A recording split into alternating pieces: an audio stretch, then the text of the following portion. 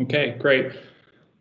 Welcome everyone to the Veterans Advisory Commission meeting on March 9th. It's 1:32. We're a couple minutes behind, but we will get through the administrative items pretty quickly. I'll go ahead and share my screen, so hopefully everyone can see our material. And Stephanie, is it full screen? Great, okay. So we'll get started with the Pledge of Allegiance. Commissioner Anderson, if you could do the honors, please. Will do. For the record, I am standing. Hand over heart, or if wearing cover, hand salute is appropriate. I pledge allegiance to the flag of the United States of America and to the republic for which it stands, one nation, under God, indivisible, with liberty and justice for all. Thank you, Commissioner. And for all those who are joining us, this is Commissioner Anderson's first meeting from SD5. So Commissioners, it's just a brief introduction. Do you want to let us know a little bit about your background? Thank you, Anthony. And I'm not on mute, is that? No, we can hear you loud and clear. Okay, good to go. Name is Dennis Anderson. I'm a licensed clinical social worker, graduate of the USC Veterans and Military Families Program from the School of Social Work. Worked with Jim Zenner on a number of Veterans Initiative projects for mental health up in my service provider area 1, the Antelope Valley. My background in the Army was a Cold War paratrooper at the end of the Vietnam War era. I did have the opportunity to go to Iraq in 2003 and 2004 as an embedded reporter, which prompted my shift of career to clinical. And my son was a combat Marine in Fallujah.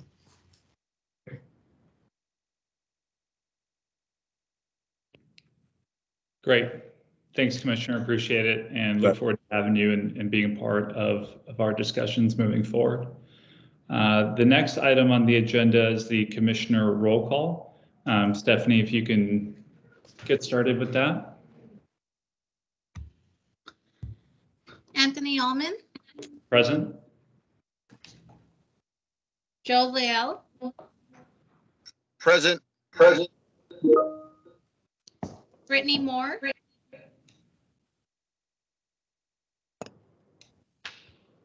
Patricia Jackson Kelly.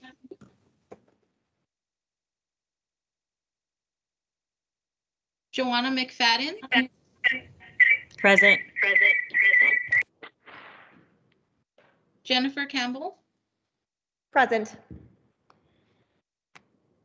Marcel Rodarte. Here. Sorry, I'm having problems over here. I'm here. John Gutierrez. Present. Dennis Anderson. Present. And then just go through one last time. Brittany Moore.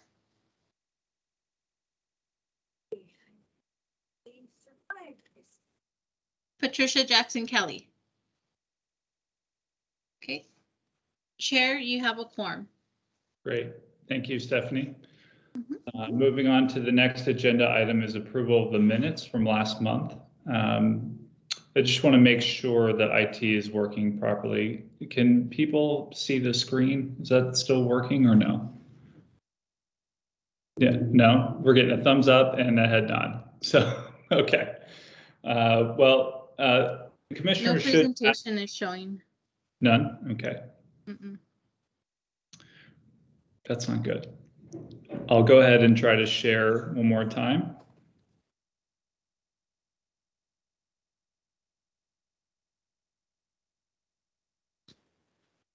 How about now? We see it, Chair. Okay, great. Sorry, we're doing this meeting without IT staff support, so I'm shotgunning it. So the commissioners should have had an opportunity to review the February 9th minutes. And then we'll need a motion and second, and then we'll do a roll call to approve. So whenever the commissioners are ready, feel free to provide edits or put forward a motion. This is Marcel. I'll make the motion if there's no amendments. Okay. Commissioner Commissioner Rodarte. Leal, I second. This is Commissioner McFadden, I'll second. Okay, I think we had Commissioner Leal jump in as well. So we're good on that. And we'll do another quick roll call and approve the minutes. Stephanie, if you could.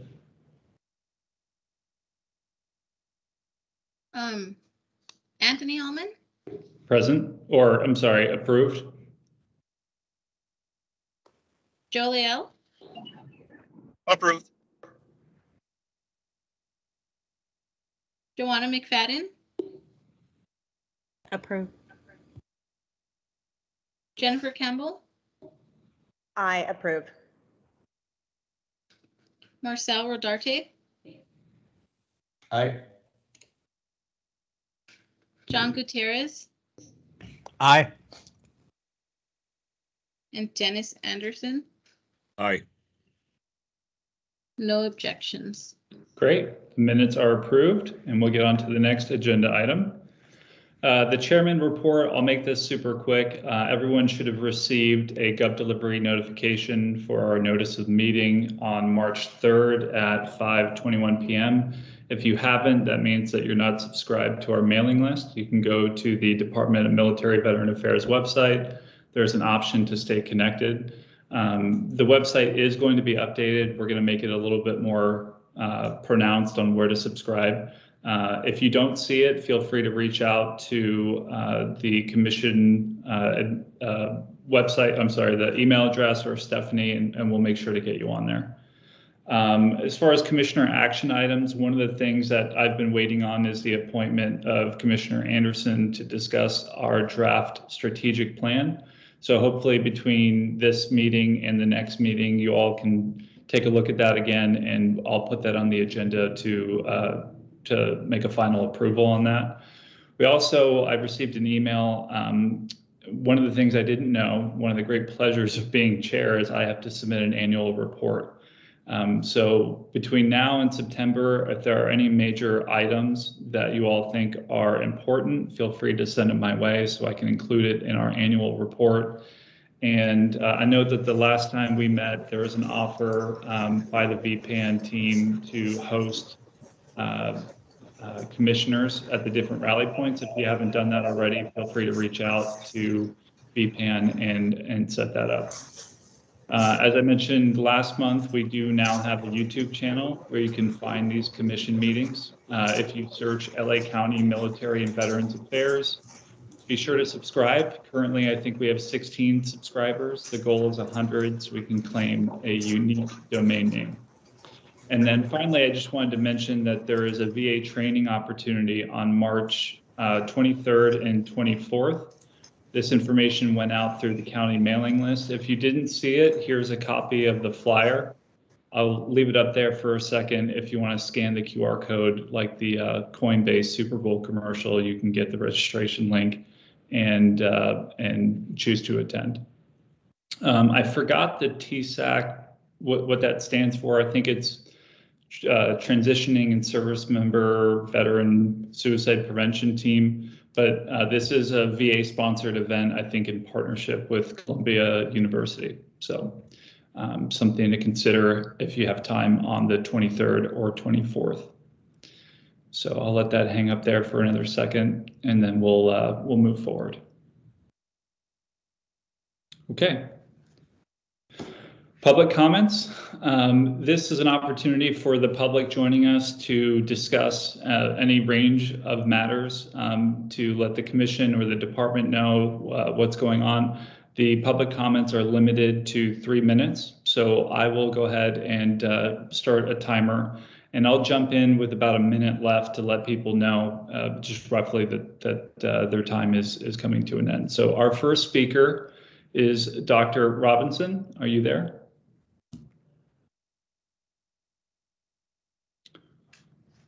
You may need to unmute the general public line.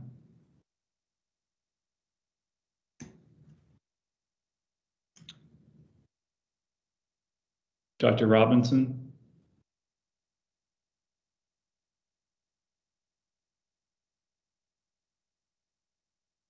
No? Okay. The next speaker is Darren Hendon. Are you there?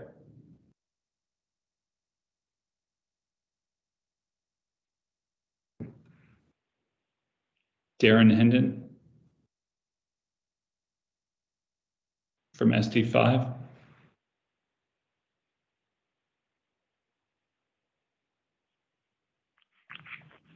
Okay. Nicholas Savalas, are you there? Also from SD5. Nicholas George Savalas.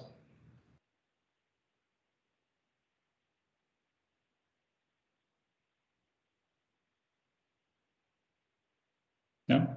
Okay. Millie Ning, did I pronounce that correctly? Millie, are you there? Yes, I'm here.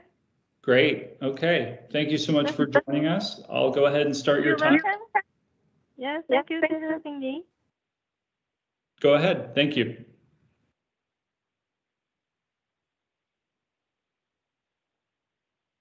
Would you like to provide a public comment?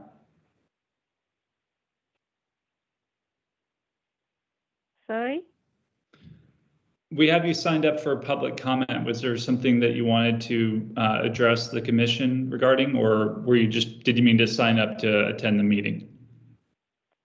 Yeah, I would like to join the meeting for the Veteran Service to give my knowledge and experience on how to treat pain condition effectively. Well, can be up to more than 50% reduction of pain in the first treatment by addressing the root cause of the pain. So no need to take further painkillers, and so that will be able to help to the veterans to integrate to the society smoothly as soon as possible. Great. So I would like to join in the sponsorship program. Okay. Well, this is public comment. We don't have a sponsorship program, but what district are you from? Do you know? What part of LA County are you located in? I am in Los Angeles, a city of Arcadia. Arcadia? Okay. Uh-huh. I believe that's SD5, right? I think so. Okay. Well, do you have Yeah. anything else to add? You have a minute left in public comment. Would you like to share anything else? That's it. It's the first time I joined, so I better listen more to see how I can help. Okay. Great. Well, thank you for joining us. Thank you. Appreciate it. Our next public speaker is Roy De La Rosa from NAVA. Are you there?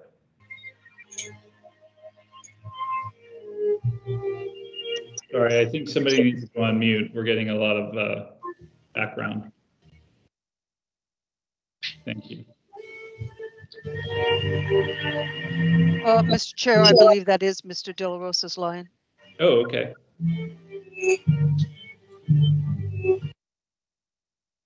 Roy, can you hear us?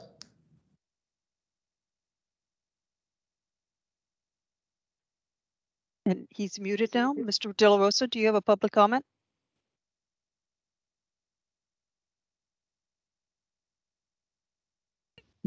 Good morning. I'm sorry, a little late. Great. Thanks for joining us. Go ahead. You have 3 minutes. Well, as I'm a special guest today, and I really appreciate it.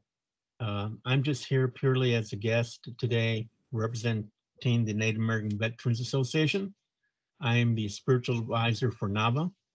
and Ted Tenorio forwarded me this information to join and to see how we can contribute.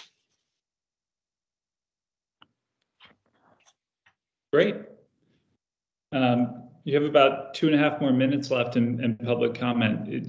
Was there anything you want to add? I mean, I've seen NAVA at various organizations. Do you want to explain what your organization does?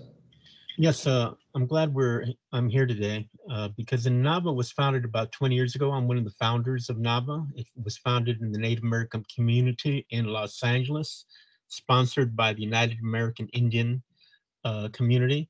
And back then, we wanted to find a different way to communicate with indigenous people, indigenous veterans, and apply a different way of gathering veterans to reintroduce them to civilian life.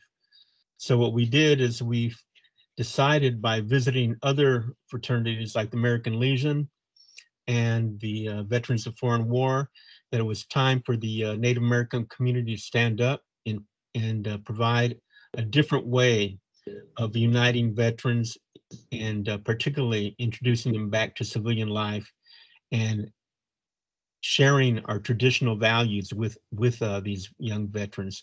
So NAVA is an organization that is not just founded by Native American veterans. We welcome all veterans, men and women from all denominations, all ethnicities are all welcome to join our organization. And we've been very successful, I think, in working with the community. We're recognized by the County of Los Angeles. Of course, we're recognized by the Veterans Administration, do a lot of work in CalVet. I personally am the spiritual advisor and the keeper of the Eagle staff, and I do a lot of visitation at the VA hospitals, bringing medicine to our veterans who are, they're bound because of their wounds in the hospital and back injuries and those that are paralyzed and so forth. Of course, during COVID, we've not been able to do that, but we hope that one day the VA will once again open itself and embrace us so that we can do this and deliver the medicine to our veteran community, our brothers and sisters. Thank you. Great, thank you so much. Okay, our next speaker is Genevieve, are you with us? I'm sorry, is that Club? My French is terrible, I'm sorry. Genevieve from SD5.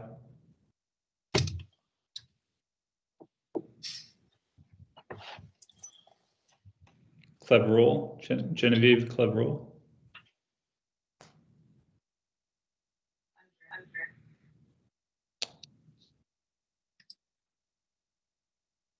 One more time, Genevieve, are you with us? Okay. Speaker number 7, Chi Zato from the VA. Are you with us? Yes, I am. Okay, Chi, you got 3 minutes. Go ahead.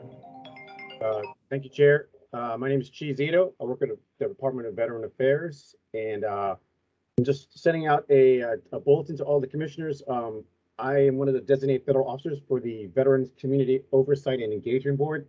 If you don't know what that is, we are redeveloping the campus at West Los Angeles, and there is a federal advisory committee that advises the secretary regarding the implementation of the master plan. And so these board members meet quarterly and do research and give advice to the secretary. And we're going to be sending out an opening for membership. And diversity is really important to us. We want to make sure we have great voices from different generations of veterans, gender, diversity, identity. And so I really recommend you please reach out to me and reach out to the chair because we really want to make sure we represent all of Los Angeles very well. I'll leave my email, but Commissioner Allman also has my information. But please reach out if you have anyone, or if you're interested, please talk to your constituents, because I want to make sure that we have the most representative board that we can for the future of that campus. And I'll leave my email in the chat. Thank you, sir. Great, thanks, Chi. In full disclosure, I also participate on the Veterans, the VCOEB, or the Federal Advisory Committee for West LA. It's a great opportunity to be involved in the redevelopment process. If you're all interested in doing it, I highly recommend it. It's a great opportunity to be an active member of that project. So with that said, speaker number 8, Rudolph, are you with us? From JVS SoCal.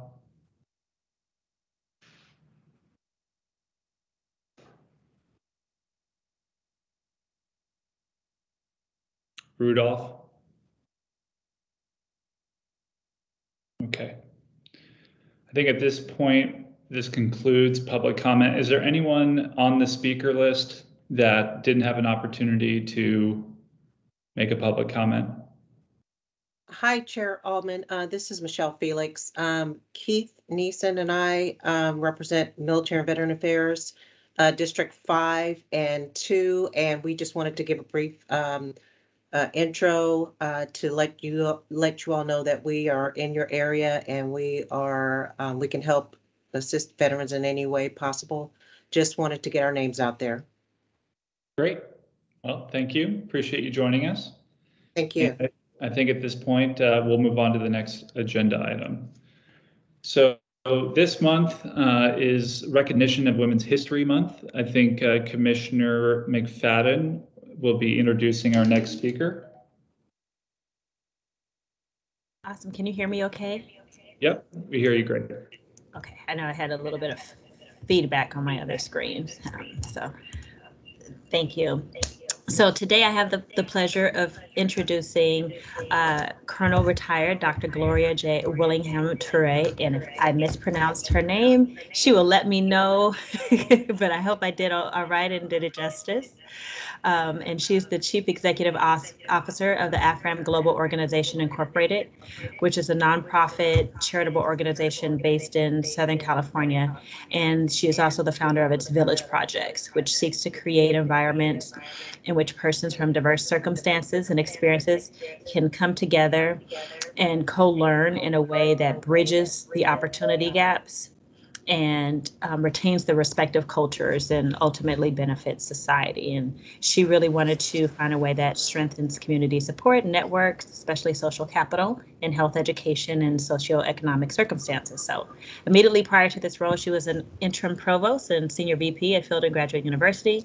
Her first career was in nursing, and she retired as Chief Nursing in Education and is Research Officer at Long Beach Department of Veterans Affairs Healthcare Systems, which I'm sure you know how amazing that is to have.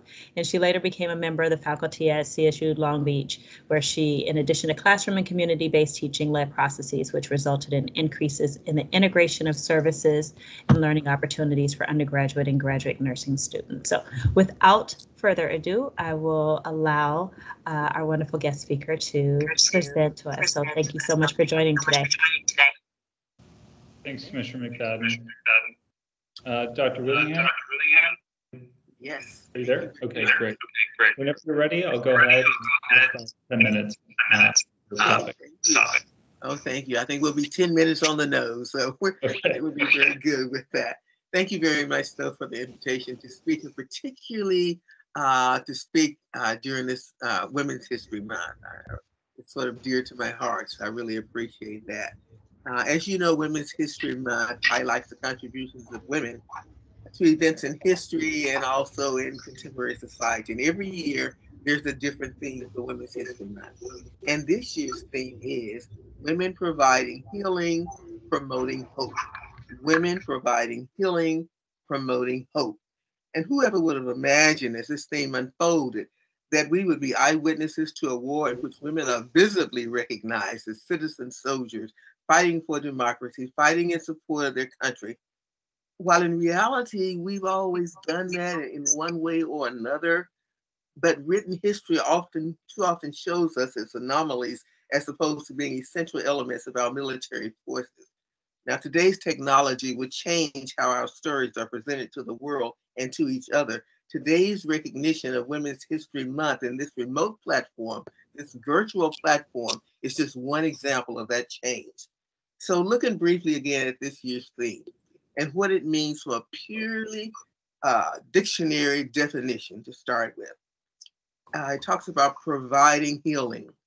Providing meaning the allocation of resources, whether it's money or goods, to allow a project to proceed to completion and on to the next stage. And we know that resources are needed to carry the history of women forward. That's been a missing element for a long time. And healing is the process of making or becoming sound or healthy again.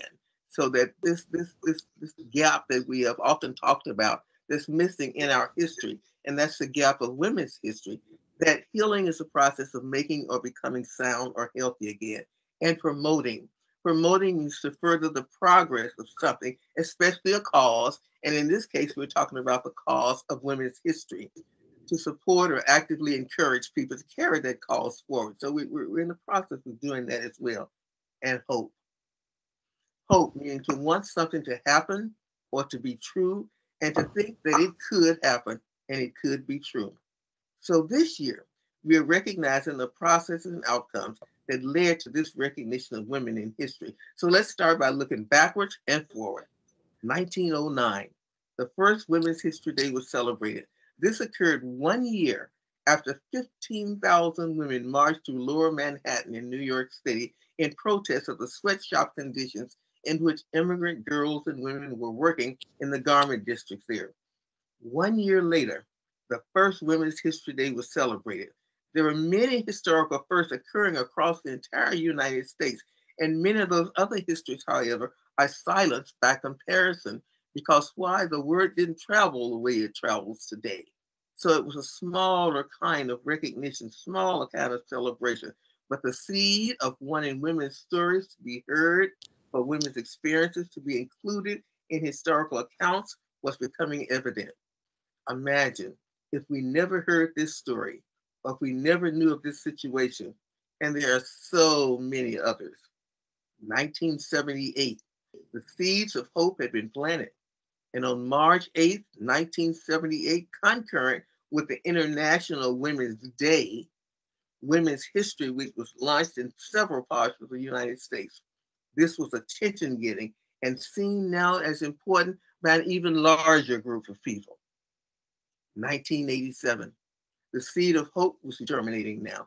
Women and allies had lobbied Congress over the years now. There had been protests and protest movements. It was a time of change in the entire United States. It was the year that Women's History Month was established, 1987. I remember when that occurred, but I, like so many other women, did not really understand the depth of its importance. I was busy fighting the battle for racial equality, and women's history was simply another layer. Moving forward, let us now look at the parallel histories of women in the military. I'm a veteran, and so are many women in this audience today. Women with a long history of providing healing and promoting hope. The Army Nurse Corps was established in 1901. By World War II, more than 59,000 women were serving. The Continental Army started even before then. You just don't have a whole lot written about that, because in the Continental Army, they were requesting at that point for nurses to take care of wounded or sick soldiers, and that was as early as 1776. These women who heeded that call were usually the wives, sisters, or mothers of the men who served. We know about them. What we don't know about, though, are the women during that time who actually came in and went into combat because they had to disguise themselves as men. So we only know about a few of them. Then as time went on, we had women in everything you could think of: physicians, medics, corpsmen, commanders, and women in combat. Many of these women would die before acquiring the recognition as members of the military or as veterans. And yet we must recognize that they laid the groundwork for all of us. They were the promoters of our hope, the hope of all women. By 1941, 350,000 women served in the U.S. military. 1948, President Truman signed a law making women a permanent part of military service. And today, over 300,000 women served in Afghanistan and or Iraq. Over 9,000 served in combat positions. Women now are over 16% of the entire U.S. Armed Forces. I want to say thank you, women, who are serving during this COVID era. Thank you to all who served in the past and are now veterans. We have provided healing. We have promoted hope. In the words of Professor Kimberly Hamlin, when men make history, it's just called history. But when women make history, it's women's history. It is important that we all realize that women's history is not only the history of women, it is the history of our world. Let us not forget. And our world is subjected to many omissions in history, often treating us as one group in which we all look the same, we all have the same opportunities, etc. We know that's not true. And so the intersectionality aspects of the history of women in the military is surfacing one story at a time. Very important stories that must not be left out of our historical archives. That includes the history now of cisgender women, transgender women, lesbians, the history of various racial and cultural groups of women in the military, the history of immigrant women in the military, the histories of women veterans will one day inform the mission of the Veterans Affairs on par with that of the histories of men. As that moves forward during this time of providing healing and promoting hope, thank you, women veterans, for your service. Thank you, all members of the military, for your service. May our collective histories inform the world of those who will form future generations. Thank you.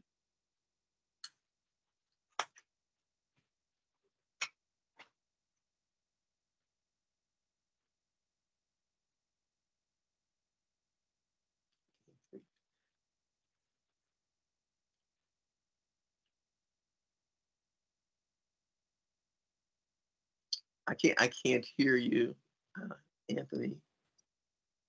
Mr. Chair. Chair. You're muted.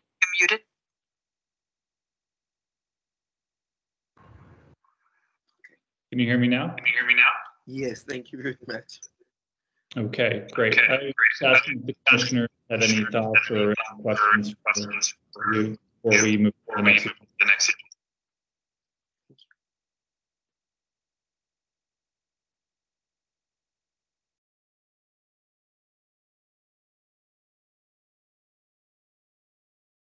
Okay, hearing none. Thank you so much. We thank Commissioner Jackson Kelly for bringing this topic on the agenda, and Commissioner McFadden for introducing. And for you, I should say Dr. Lieutenant Colonel Gloria Willingham, right? Torre?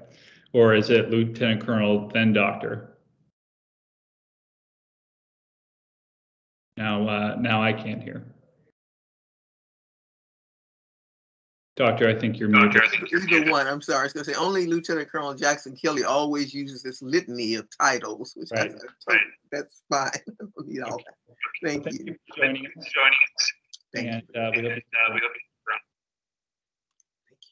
great. Okay, I think I need to share my slides again, or can everyone still see the slides?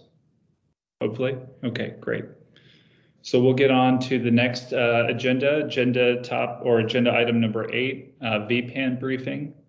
Jim Zinner with us. Good afternoon, everybody. Give you the VPAN update. Next slide, please. Can you guys hear me okay? Yeah, I hear you great. I'm in a big room and it's echoing a little bit, so. Just want to share a little bit real quick, the Department of Mental Health's overall strategic plan, which is incorporated with the rest of the county. We have 3 rings that we're looking at, different domains. The red one is really our LA County residents that are in and out of the jail system, in and off the streets and in our hospitals, and really generally use emergency services for access to care. The second ring is really that intensive treatment. So when we do have somebody in crisis, getting them into an IMD or an IMD step down, making sure that they have, structured, housing and treatment available to them. And the goal for all this is really to keep them in the green, keep everybody in the green in the county, which is community services, living in their own home, thriving, having social connectedness, and if needing mental health help, accessing it through outpatient care. So really how this kind of fits in with VPAN, which is very much aligned with all 3 of these rings, is we work with emergency services to get veterans that have had a crisis, to make sure that we're walking them through the crisis care if they need that, back into green, getting them housed, getting them restabilized. And if crisis care is needed, navigating them into crisis care. But a main part of our strategy with VPAN is to keep veterans out of the red, out of the reentry initiatives, into their own homes, and getting care through outpatient methods. Next slide, please. Combating isolation and loneliness. Right now, there's an active board motion around taking a look at this. Our department has prioritized veterans as the population to focus on. So right now, every supervisory district veteran service team is being asked to submit proposals around collaborating with agencies that target loneliness and isolation, so that as we're getting veterans in that red circle, we have programming that as we get them housed or get them back to their house and stabilized, that there's a way for them to stay connected. This is a rather new initiative, and really looking for the community to help inform what the needs are in each of our supervisory districts. Next slide, please. This is just from last month.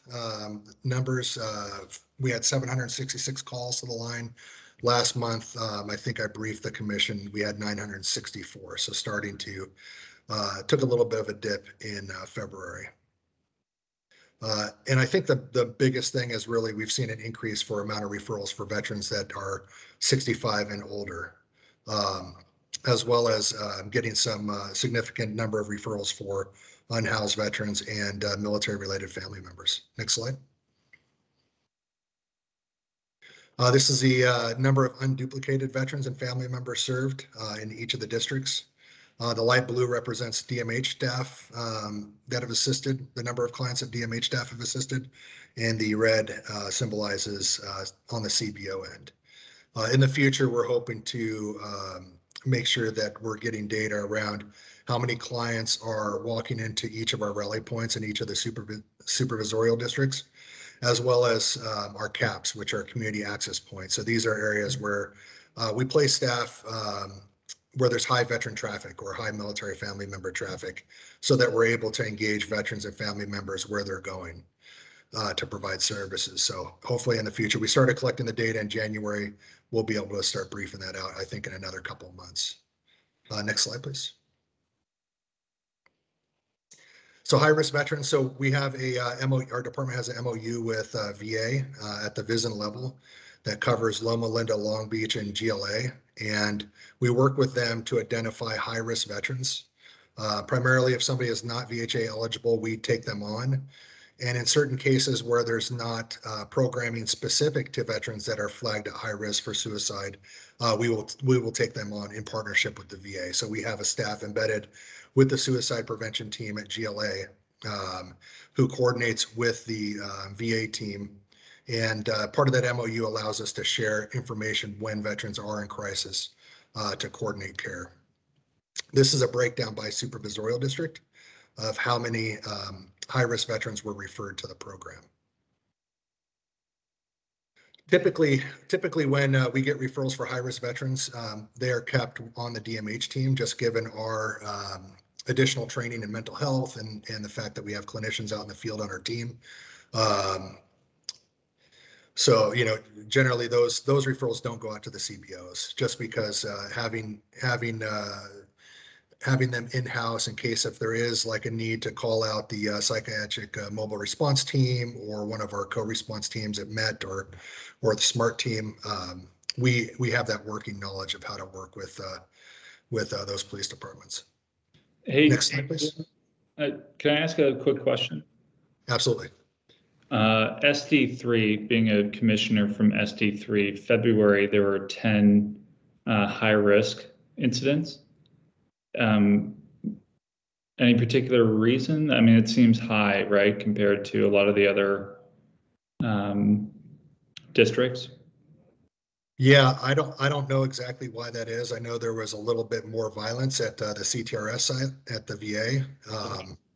I'm not sure if that's associated with that, but I can get that information and send you the information via email. Okay, thank you. Do you want to go to the next slide? Sorry. Yes, please. Okay. Here's the demographic breakdown by SD. So I just want to let everybody know we can't do this every month. We're still working through being able to pull the data. Every quarter, I'll be able to provide demographic breakdown by SD.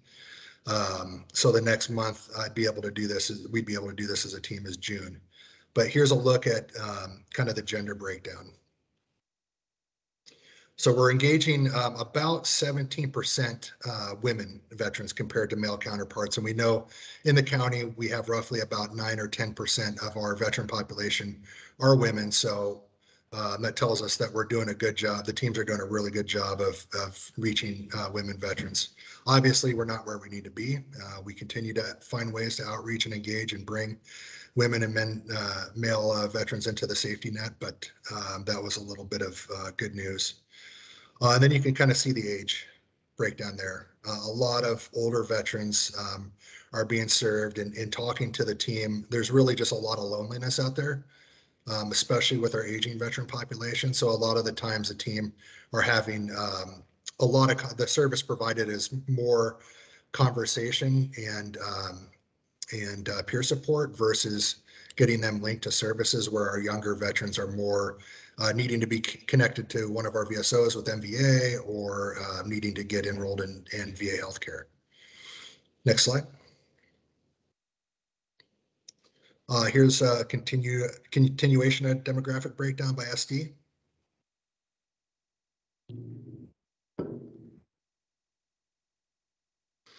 There's a lot of undisclosed and unknown. We're still working through data entry issues as we move forward, but really with the use of Unitas, it's really about getting the workflows kind of panned out. We sometimes get referrals from the community that where none of the information is entered into the member the face page. So sometimes if it's a quick referral or something like that, we're not able to capture that that information. So that's why you'll see a high number in the undisclosed and unknown. Next slide, please. Jim, we have about a minute left. Just a heads up. Okay. No surprise, Army is kind of in the lead as far as how many we're reaching, but the Army is much bigger, as everybody knows. Really, the military affiliation, this really is something that the team has talked a lot about. We're not reaching enough family members, so we're continuing to partner with LAVC to do the family wellness days. Next slide, please. Here's the total and permanent housing placement. Next slide. And the top three, I'll just end here. This is the top 3 needs per supervisorial district. Really, with the price of gas, price of groceries, we've seen a lot more need for temporary income support and desire to be connected to benefits navigation. So those are really the big trends that we've seen across the board through all the supervisorial districts. Thank you very much for your time. Great. Commissioners, any questions for VPAN or Jim? Just this, I'm going to excuse myself, Commissioner Allman, and okay. The other is I always appreciate Jim Zenner's presentations. They're data-backed and evidence-based, and I'm heading over to a VPAN Met meeting after I get my hearing aids installed. Okay. Thanks, Commissioner Anderson. Welcome to the commission, and good luck with your appointment. Okay. Chair, this is Mr. Joe Leal. I want to thank Jim Zenner for the update and the pretty thorough presentation regarding VPAN and the amazing work with his collaborators that it's doing. So thank you very much, Jim. Definitely appreciate the updates. Thank you, Chair. Thanks, Commissioner. Anybody else? Okay, Jim. Thank you so much. Appreciate it. You bet.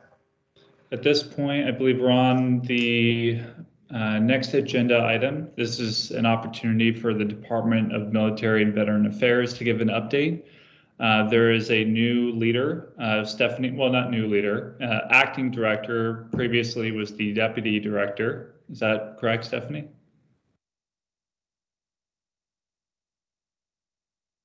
Am I unmuted?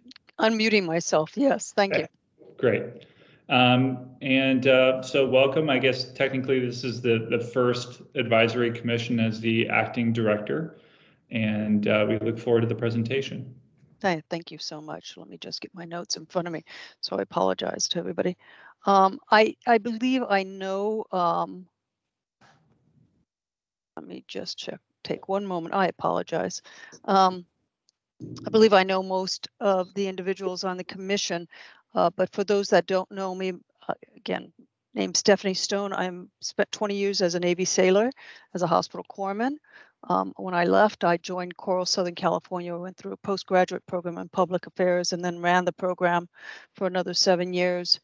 And then moved over to the County of Los Angeles as the chief deputy, working alongside General Wong. And so I just want to take a moment to publicly thank her for her leadership throughout the years and leaving us in a great position. Can we go to the next slide? Excuse me. Under my current role, which is acting, I see that my responsibilities are to ensure that our clients receive the best quality of service possible and to ensure that we also provide consistency in the leadership and the programs that that the general developed through her tenure. And as well, the other part of the process for me will be to continue or to increase our communications, especially as it relates to our mission, vision, and values. It's something we haven't talked about very often, and one that, although we have talked about our mission, I'd like to engage with commissioners, both on a one-on-one and as a team, to really discuss what our mission, vision, and values are, along with leadership team from the department. The current mission is to connect veteran guardsmen, reservist veterans, their families and their survivors to the benefits and the resources they've already earned. And I just want to mention again, it's also recognizing our military guardsmen and reservists. I know the general had talked about this in the past, and I want to just continue to recognize that we have that responsibility to all of those that have worn the uniform. In terms of our vision, it is to be the one-stop military and veteran resource provider for the County of Los Angeles. We've been closed for the last 2 years, and it will take us a little time to really develop our resources within the building of Bob Hope Patriotic Hall. But I know working in partnership with other departments such as Jim Zenner's Department of Mental Health and the nonprofits that we have, US Vets and JVS and WEDAX and the other number of other nonprofits, that we can surely meet that vision. Our values are to go the extra mile and to do what's right. You heard from 2 of our veteran counselors who came online today, and honestly, those young men and women who are out in the community, that is what they live by. They spend every day and oftentimes over the weekends and the evenings doing what's right and going the extra mile, reaching out to our veterans. So I just want to take a moment and thank them for their work. We're currently in a budget process. We have submitted our recommended budget and have heard back that we were approved for our 6 positions that we had requested. That includes 5 VCAs, those are the veteran counselors, and 1 admin support personnel or an ITC. Those would be used in veteran services. Historically, we have been supporting the veteran services to increase our outreach to the community. It's something that we will continue to do for as long as possible. And at the same time, looking at the needs and the greater needs of the department, which include admin and our building services. So, and under communications, I just want to say that we have also, as it relates to budget, excuse me, I missed this. We have a mixed use housing project. So if you been to past meetings, the general has talked about our mixed use project, which was to place housing and parking with some small community shops in the parking lot behind Patriotic Hall. We still have that listed on our budget as unmet needs, and we'll continue to promote and advocate for that housing along with our colleagues out of District 1. Under communications, we have a project also to improve our phone and website communication, and we're working with ISD, the county's ISD, to utilize Amazon Communications. We're looking at an increase of $35,000, and we'll put that in our final change or our final budget, and hopefully we'll see that come to fruition later this year. Also under admin, you'll see inventory audit. This slide, I should say, I'm just looking at it again. We weren't able to transfer over all of the graphics, but this is just a discussion around the admin division. So under inventory audit, we had our first department-wide inventory audit. It was an internal audit that was completed just last month. And under admin audit, it is again the first time we're undergoing a departmental audit of the entire admin division, and that's being conducted by audit controller and will go on for a few months. Next slide, please.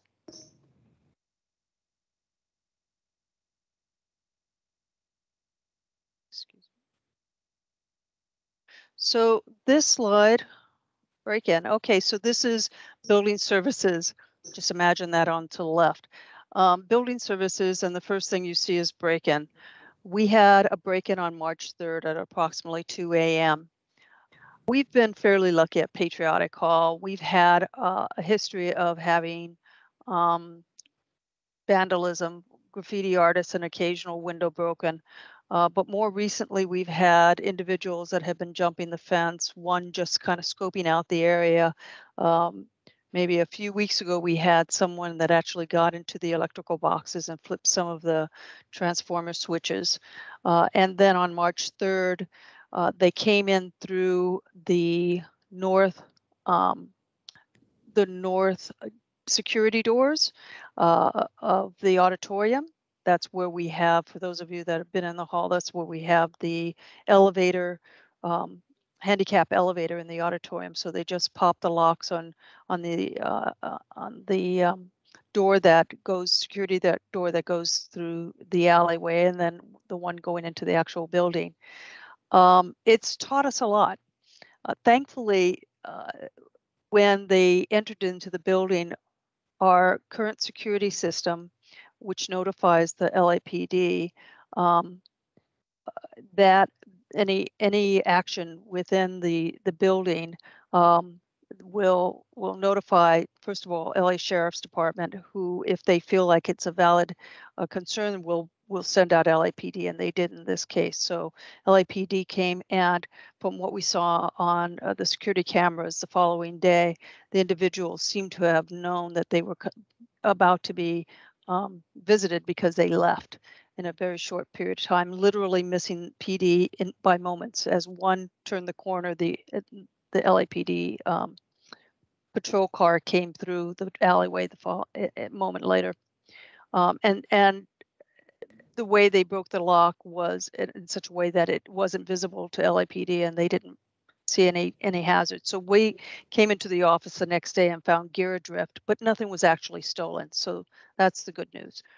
The cost that we're looking at is approximately $1,000 to rekey those doors and any other at-risk door.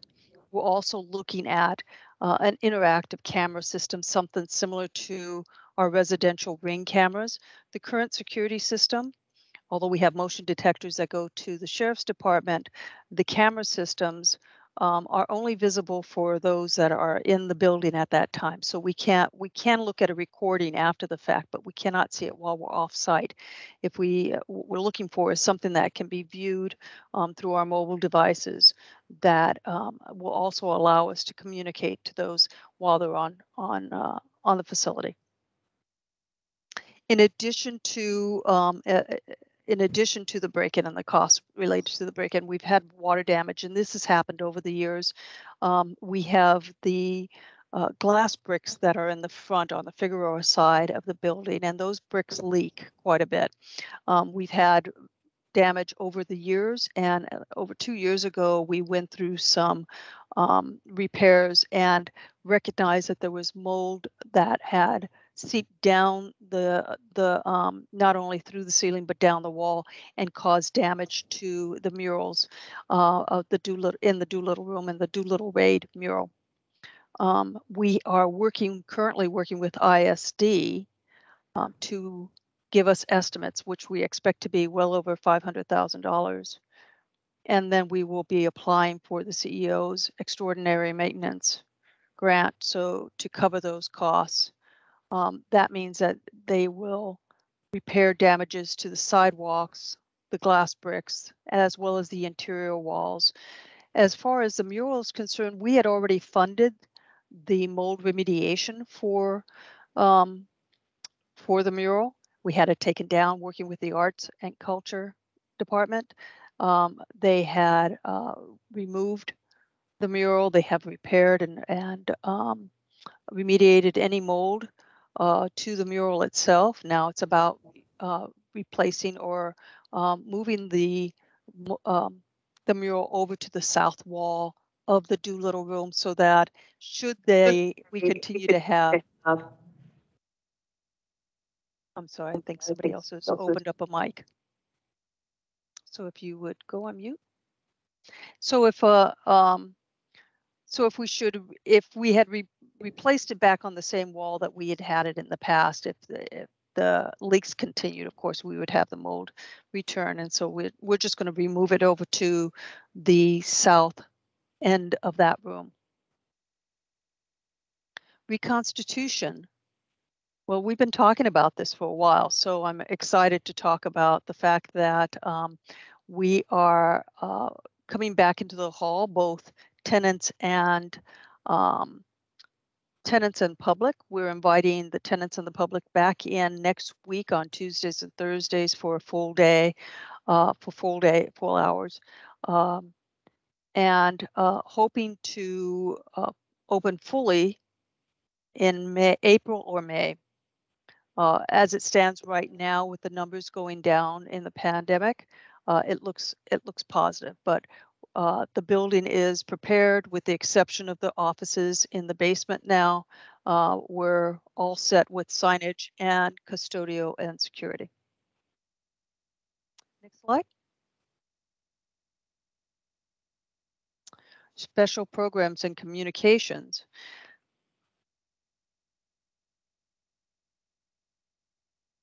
So Kathleen Pache is our communications manager. She's been working alongside CIO's office and Greg Melendez and his team to help us develop our website. And with the help of Chairman Allman, we were looking at the design, and we should have our website up. The approximate launch date is April 8th. We are still in need of commission pictures. I understand we have the bios on board. So if you have not submitted your picture, the other thing we might look at is in the next month or so, we may be able to take pictures of the commission itself.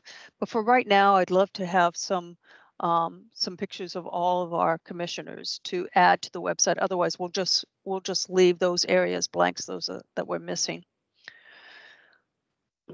The chair mentioned GovDelivery for the commission notification. We have an outreach of approximately 20,000 emails right now, and people are opening the emails and clicking for more information, as we can see by public participation in the commission meeting. So I'm happy about that. We have a new campaign called Campaign for New Faces of Freedom, which started with the Veterans Day last year and will continue for this year. The campaign is an outreach to transitioning veterans using multimedia, radio, TV, and social media. And we're awaiting confirmation of funding for that project. As for information on the MVA website, that's a button that the public can click for more information. We have 3 staff monitoring that email site right now, and we're showing success already. So as one example is the example of the Afghan translator who reached out to us asking for services. As you may know, we sit on the LA County's Afghan task force, refugee task force. It happened with the closure of our Afghan base. The County of Los Angeles created a task force, really spearheaded by the veterans of this county. So I just want to recognize and thank the veterans who got engaged with them. And it was largely because of their relationship with the Afghan translator. So it came full circle. We were able to connect the translator with the task force and the CBOs in the community that could provide him with the resources he was looking for. Another example of a success story was a safety check. We received an email yesterday from a veteran's brother. The vet himself was living in the parking lot of a moose lodge and was feared to be dangerous to himself. Our communications manager reached out to James Zinner, who deployed a VPAN team, connected with him immediately, and Kathleen herself connected with the brother. So they came again, connecting the veteran, the brother, and services came together, and that's how this process is supposed to work. So we were able to see it in full fashion in short order. So again, I just want to thank James and his team and Kathleen for doing the right thing. In terms of special programs, we also have the women's program in honor of Women's History Month.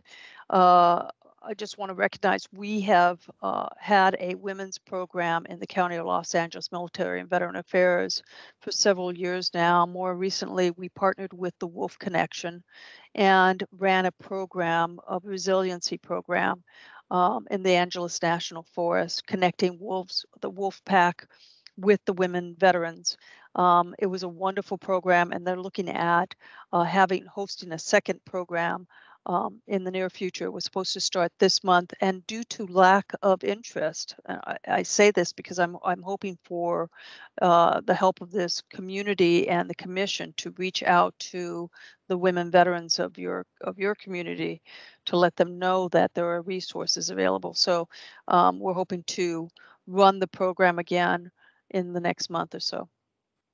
Women's History Month, we are posting on social media, recognizing our MVA staff and our community, women in the community. And then finally, I'll mention that there's a Women's Leadership Conference that we are staffing with other county departments. This is scheduled for September 1st at the Bonaventure Hotel in downtown Los Angeles. And as that date draws near, we'll send out information for ticketing. I will say that in years past, it sells out in a matter of a day. So if you're interested, whether you're male or female, it's a wonderful opportunity for connecting to other departments, connecting to other organizations within the community, and some great speakers. Next slide. Veteran Services. So this is Veteran Services, and what you'll see is just the numbers from last month. The number of veterans served last month alone for our 22 veteran service officer or service counselors was 14,275. Out of those, the claims filed were, as I hate to just repeat what you see on the screen, but you can see claims filed, informational conversations that happened both by phone and in person. Phone calls were broken down under general claims and VPAN themselves. And at the bottom, you'll note the actual Rally Point referrals. These are veterans that have been connected to our counselors for service. As you know, we have 4 navigators that work at the rally points. What you don't see on this slide, though, is that Along with those numbers, the 14,000 served, we brought in a total of $378,000 in retroactive pay and $23,000 in non-public assistance monthly. So we're hoping to provide you with more information specifically around the numbers of veterans that will continue to serve and increase that number, as well as the dollars that we're bringing back into the county and putting it back into the pockets of our county veterans. And I believe that's the last slide, Mr. Chair. Is there anything else that you have for me or any questions? Commissioners, if there's any questions for the acting director. Thank you. I'll just add, I think you mentioned that there was a second Wolf Connection event that was maybe rescheduled or delayed due to a lack of interest. Is that right? That's true. I think that's a perfect opportunity to send something out through GovDelivery. I'm not sure, has that been distributed through the mailing list? It had been done in January when we were trying to reach out for the February class. Mm-hmm. And so I believe what they're looking at right now is they have other contracts with other departments and as well as other community partners. And so we're looking for our next class opportunity. And as we identify that, we'll send that out through the commission as well as to GovDelivery. But, you know, I think GovDelivery can do a lot in terms of communicating and touching people out there. But I think we've all experienced the value of having that one-on-one from another veteran that can tell you that this program works. So that's why I asked for your help. Absolutely. And just to clarify, the Wolf Connection program is only for female veterans? It is. It is. Okay, great. Chair? Thank you. Commissioner Leal, This is follow-up? Commissioner. Yeah, you know, when I think of that, it's pretty amazing. I think the connection, and thank you for sharing that, Chief.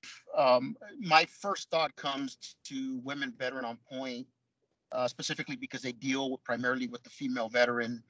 But I would love some information to be able to push it through the reserve and guard channels as well. But thank you for sharing that. I was not aware of that program, but I would be more than happy to push that out, especially through the VPAN channels, because we do get a lot of female veterans that do come in to utilize the service, and we have the access to be able to send that out. But thank you very much. I appreciate the feedback on that. Will do. Thank you so much, Commissioner. Any other commissioners? Okay, great. Thank you, Director Stone. Appreciate it. And we'll move on to our next agenda item, item 10, which is items for next month's agenda. So as you can see, we're a little backed up on agenda items. I've tried to cluster the existing topics based on, you know, sort of a shared, you know, topic. For example, you know, Boeing would like to present on their veterans portfolio, so that might be an opportunity to hear from Northrop as well regarding what they're doing for veterans. We heard at the last meeting there was a public comment regarding the Department of Children and Family Services, so that's in direct response to a constituent. And then at the last meeting, I believe it was Larry Vasquez from the City of LA asked to provide a briefing to the commission. And we also received a request from NPower Technology Training and Teleq. So we sort of have a path forward, but, you know, of course, you know, this agenda is very much open to discussion, and I'm sure there might be additional items that we want to add either to the April meeting or the May meeting or June. So I'll leave it. It's an open forum, commissioners, if you want to jump in and add anything or have any comments regarding the path forward. Chair, this is Commissioner Joe Leal. In light of the amazing presentation from Jim Zenner regarding VPAN, what I would like to add within the VPAN, at least for next month and moving forward, and this would be through the support of the program managers for VPAN, is the upcoming Wellness Days events that are specifically designed for veterans and their families.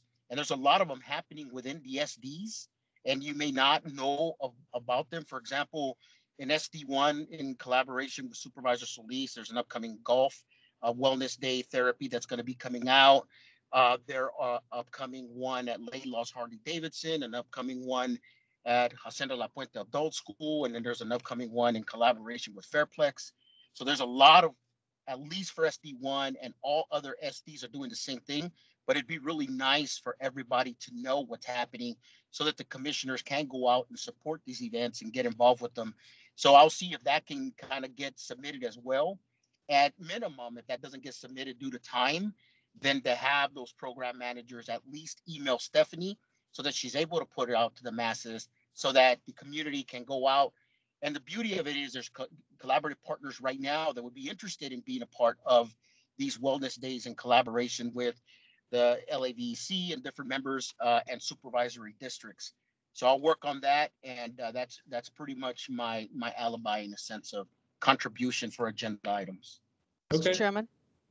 Chairman, may I suggest that it oftentimes is used, that information is used in the good of the order. So as each commissioner ends you end your meeting, you can give for the good of the order for the following projects or programs, events that are going on within your district. That might also be a good place for it. Okay. And I wouldn't say that it has to exclude sending that information out as well, though. Okay, thanks, Director Stone. Commissioner Leal. We do have a recurring briefing from VPAN every month. Maybe next month we can just get a quick forecast of events. Next month is going to be packed. So maybe if we could do a little bit of an abridged VPAN briefing and then just focus on upcoming events so we can get to the other discussion items. It's one of the things that unfortunately the agenda for the VAC meetings, we don't have a lot of time. And so I think one thing I'm going to need to work on is just a little bit of time management, maybe not giving speakers a full 10 minutes, maybe moving it to a 5-minute briefing, but that's something I'll run by the commissioners moving forward. Any other potential topics? Is everyone okay with this plan moving forward? I know we have good of the order next, but does anyone want to bring up additional agenda items?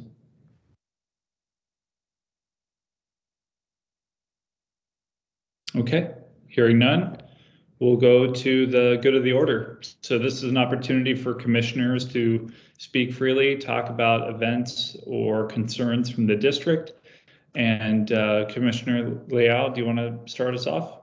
Or was your previous? Just adding, previously what I mentioned, maybe a slide in the upcoming VPAN presentation, but back to the upcoming events. And the last thing I want to tell you is for SD1, very happy to have been involved heavily with the homeless count. That did pass. It was very nice to do things with local elected and all the volunteers and to see all the passion behind it. So quite a bit of that happened, and to include all the community events that are taking place. But that's pretty much for me. If I think of anything, I'll advise, but that's my time. Okay, thanks, Commissioner. Commissioner Moore, are you there? Commissioner Moore? Okay, Commissioner Jackson Kelly, I'm not sure if you cleared customs yet. Were you able to join us? No, okay. Commissioner McFadden, anything to add? Nothing to add on my end, thank you. Great. Okay, I'll just add, as Chizeto mentioned from VA, the Federal Advisory Committee for West LA, I think is a great opportunity to get a little bit more involved in the redevelopment effort. not only does it have an emphasis on the West LA VA campus itself, but also services rendered to veterans throughout the entire catchment area, which, as you know, is a little bit north of Long Beach all the way up to Santa Maria. So it's a huge opportunity, you know, vast services to veterans, and it's a way to participate in the process. So I would recommend, if you're interested, to follow up with Chi or Stephanie or myself, and we can be sure to get you the solicitation to become a new member. With that, I'm not sure if Commissioner Campbell has anything to add. Nothing from me, thank you. Okay, thanks, Commissioner. Commissioner Rodarte? Nothing for me today. Thanks, Chair. Great. Commissioner Gutierrez? Hi, yeah, so for me, the only thing that I want to bring up is I know Commissioner Anderson probably going to have a little bit more information about this, but the welcome home ceremony for Vietnam veterans on Saturday, March 19th up in the Palmdale area. So I'm hoping that Commissioner Anderson can give a little bit more information on that. I'll make sure that Stephanie gets a copy of it so she can send it out to everybody. And again, welcome to Commissioner Anderson. It's great to finally have him on board. I know it took a while, but I'm glad you're here. Thanks, Commissioner. And I know Commissioner Anderson had to excuse himself for a VA appointment, so I believe that concludes the good of the order. And with that, if there are no further, nothing further from the commissioners to add, I'll go ahead and adjourn the meeting. So going once, going twice. With that, that concludes our meeting. Thank you for attending, and we'll be sure to keep everyone posted of the next meeting date through GovDelivery. So thanks again for your time. Appreciate it.